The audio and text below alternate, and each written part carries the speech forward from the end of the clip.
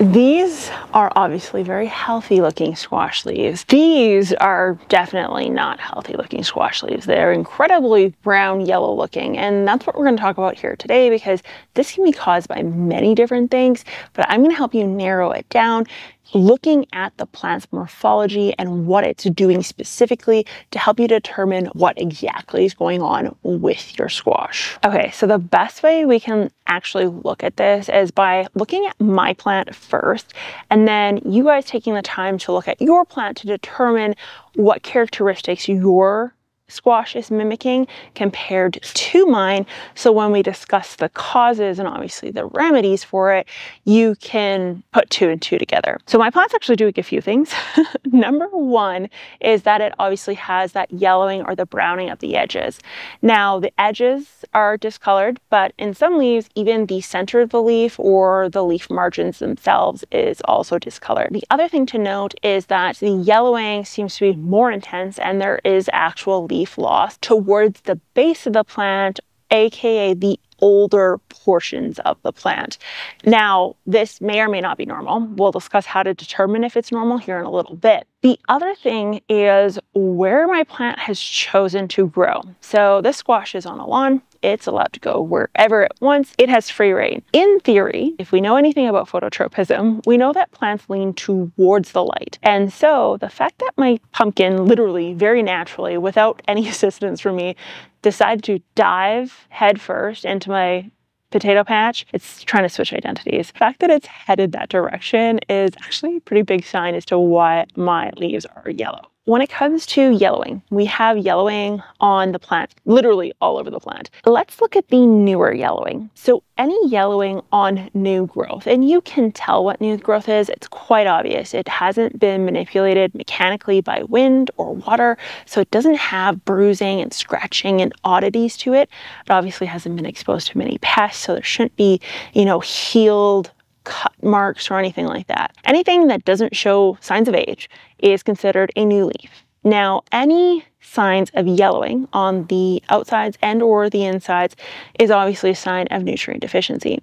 So when it comes to pumpkins, this is a squash in particular in my case, it's very likely nitrogen or potassium. Now, it's very difficult to tell without doing a tissue sample. Anyone who can tell you by looking at a plant what nutrient is lacking, unless it's very serious signs, it's impossible for anyone to tell. I've never met anyone, not even a professor, that's been able to be like, yeah, that's got nitrogen issues. They can say, hypothetically, it should have nitrogen issues.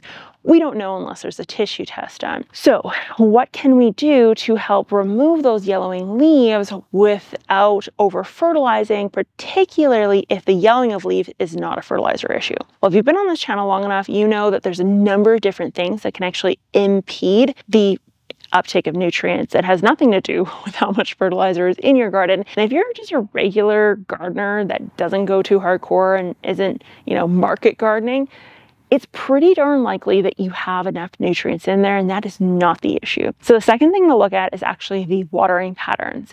Is it drying out, or is it soaking wet nonstop? These two things affect the uptake of the nutrients. So if we have waterlogged roots, it can obviously cause issues with bacterial root rot, which will impede the uptake of nutrients because it singes off the root hairs, which is the single most important part of your root for nutrient uptake. And if it's too dry, we are missing something called the soil solution. So soil solution is simply referring to the soil, the nutrients, and the water all in harmony together, kind of in a slurry that doesn't look like a slurry to us, but to plant roots actually is. It's their version of a milkshake.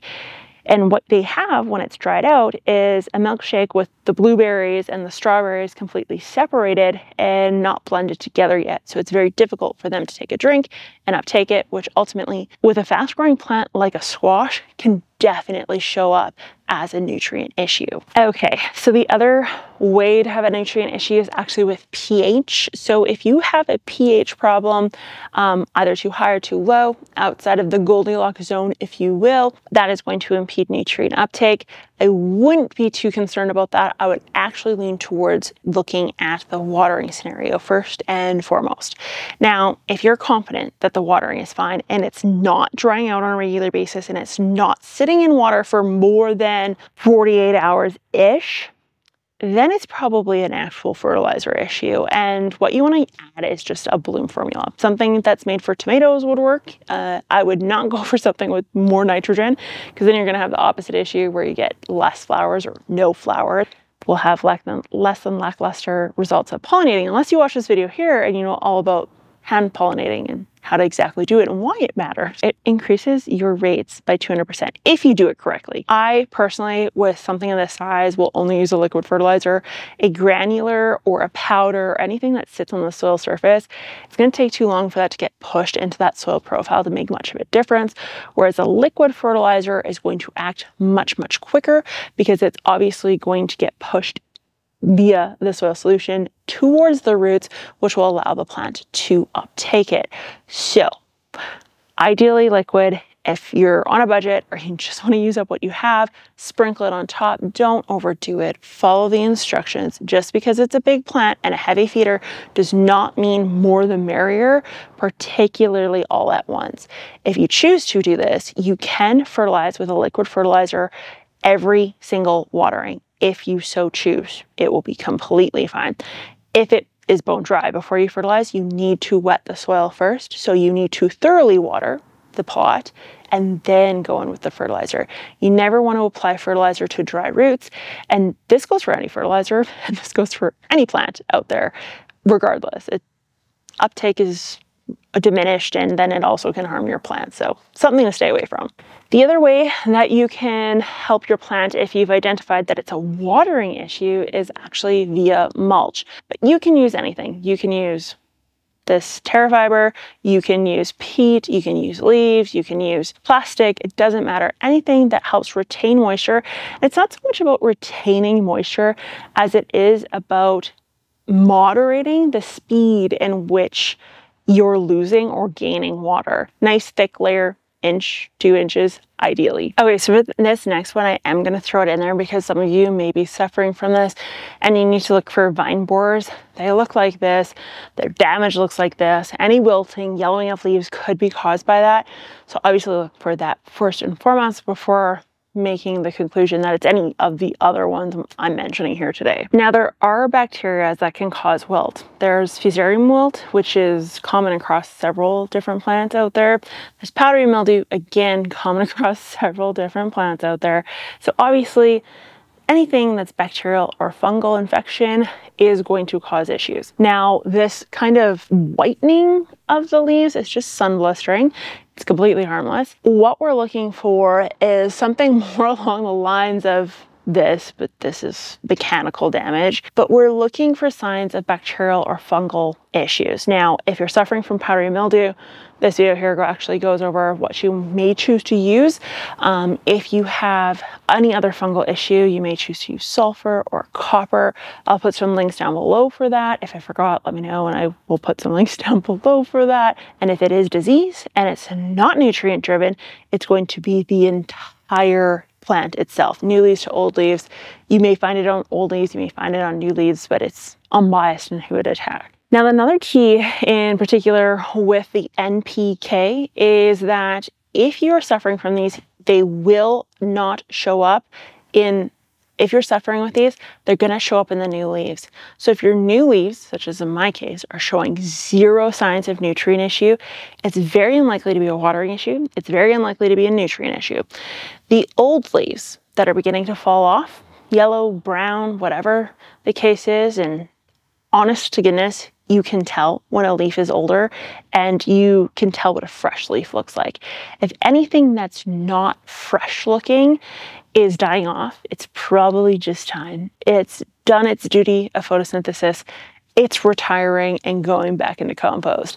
And that's totally acceptable, particularly with large fast growers such as a pumpkin. So in that case, I actually wouldn't worry. So these older ones you see at the top of the plant, I'm not that concerned about what comes of them because their die-off is very normal. This one.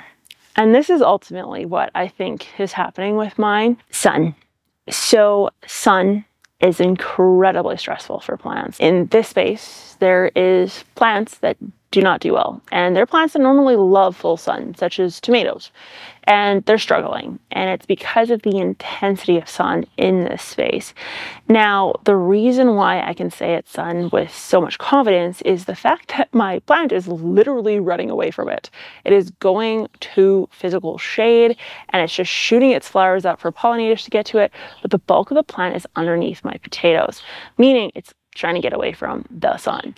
Now, it can show up in the sign of blistering or actual sun damage, yes. In some cases, it can just show up in crispy edges because the plant isn't able to uptake nutrients properly because it is so freaking stressed out. So if your plant is crawling away from the light and doing the opposite of whatever all the other plants in your life are doing, it's probably a sign that it's sun stressed. I can put up a shade cloth to protect it.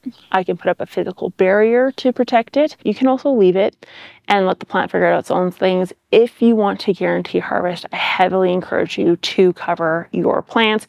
Squash, despite popular belief, tend to be slightly more sensitive to sun compared to something like a pepper, which is also a full sun plant. It tends to do very well in full sun compared to a squash. The last one that a lot of people think is a possibility or the reason for browning of leaf tips is actually chlorine or chloramine, which is what we find in tap water. So if you want to learn more as to whether or not that is the case or the problem, you're going to want to check out this video right here. And that video, Google says you should watch because they're watching you. So I'll talk to you guys next time.